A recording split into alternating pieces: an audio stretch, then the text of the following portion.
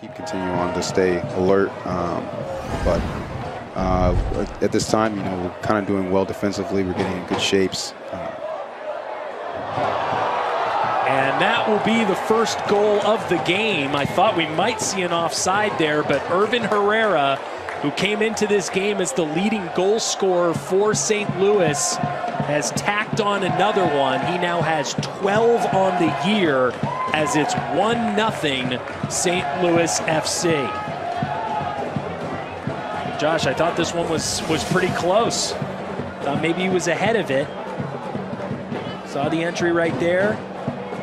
And it might have just been on. There's a chance for a crosser. And that will make it 2-0. Irvin Herrera again, as he puts goal number 13 in the back of the net. And things have gone from bad to worse for San Antonio FC as they now trail 2-0.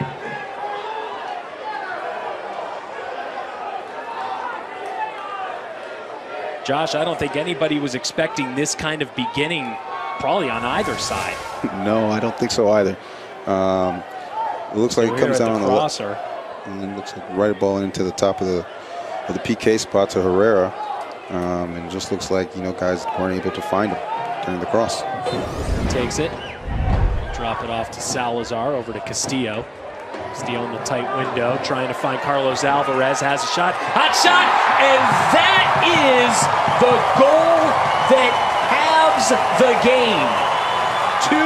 2-1, St. Louis with the lead, but finally Carlos Alvarez on the far side was able to break through, got that quick kick.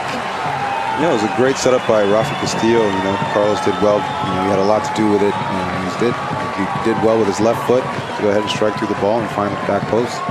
It was Carlos Alvarez that scored the one goal on Sunday night against Arizona, so he is as hot as you want a player to be offensively. No call. It looked like Rafa got tripped up a little bit, but... Here's a crosser to Herrera, not the guy that you want to have there. And 3-1. Irvin Herrera with a hat trick. And St. Louis gets on the board first here in the second half. Yeah, as you see it, Herrera gets a turn and is able to run at the defenders. And as you see it coming up on the replay. Gets past one man.